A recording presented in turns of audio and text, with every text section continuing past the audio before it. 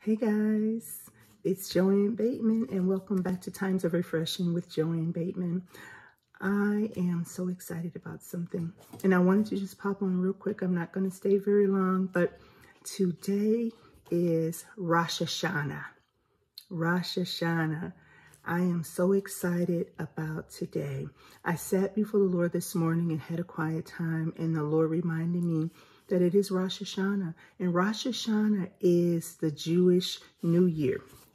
And of course, you're looking at this brown melanated skin, you're like, okay, ma'am, you're not Jewish, and you would be accurate. I am not born Jewish. However, I am adopted into the Jewish family by my relationship to Jesus Christ, who is my Savior and my Lord. And therefore, I am an adopted heir of salvation. Glory to God, and an adopted heir into the Jewish family. And so I am observing Rosh Hashanah in my way on today. And what's exciting to me is this. The Lord began to help me understand a little bit about it. So it is the Jewish New Year, and it's one of the high holy days in the Jewish community. However, it also is the time that the Jewish people celebrate Adam and Eve's creation. And so I thought that was different because I hadn't heard that before. Anytime I've heard people talk about Rosh Hashanah, I never heard it mentioned in relation to being a celebration of Adam and Eve being created. And so it also symbolizes and represents the time that God initiated humanity into creation, right? And started his relationship with humanity. That's huge.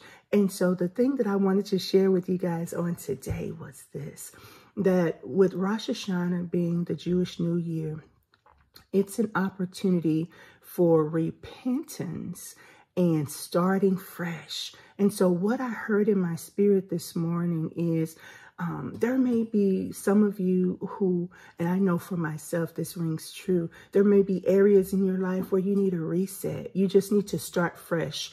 This is the time. This is the opportunity to start fresh. You may need to start fresh in your marriage.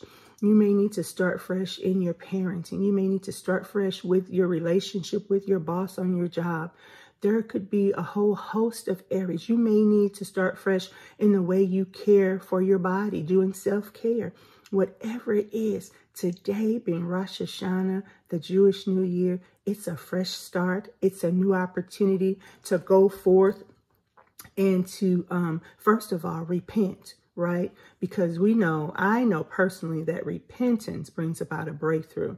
So when we repent, we confess our sins. We confess all the things that we know that we may have, we're aware of that we may have done to dishonor God or displease God, miss the mark. We repent for those things, and then we provide an opening for God to come in and set us on the right path, and it gives us a new beginning. So repent, right? That's the first thing we want to do today, and then we want to believe God for something brand new. You know, put our trust in God. Trust him for something that you've been believing him for. Trust him again. Believe him again.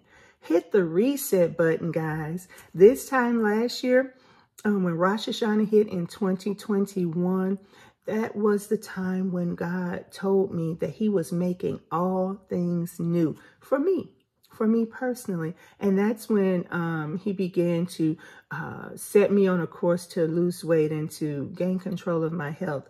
And so it's been a whole year, and I've managed to keep those 25 pounds lost, keep them off. And so I'm excited, and I know that God is faithful. I know that God has something so grand and so great for me and for you this Rosh Hashanah. So my encouragement to you today, repent, get excited. Set your sights on something new, fresh, something that you're believing God to do for you in your life. And then just hope for it. Expect God to do it. Know that this is a new start today. Whatever happened yesterday is over. Old things are passed away. The word of God says, behold, all things are new. Today is the Jewish New Year, Rosh Hashanah. Believe God for something brand new. Hit the reset in your life. Hit the reset button. Amen. God bless you guys. Enjoy your Rosh Hashanah. Have an amazing, amazing day in the Lord. God bless you.